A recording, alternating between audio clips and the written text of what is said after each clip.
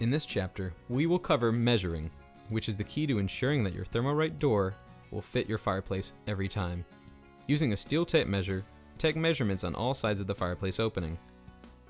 As an example, we measure the width at the top at 28.5 inches, the width at the bottom, 28.5 inches. On an overlap door, you would measure where the door would sit. In this particular case, it's going to sit on the hearth.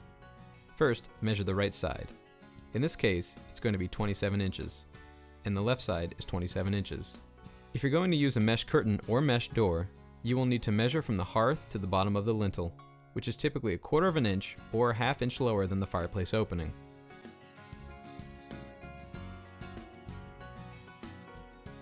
On an inside mount, you would measure the height at the right and left sides, where the enclosure fits into the opening.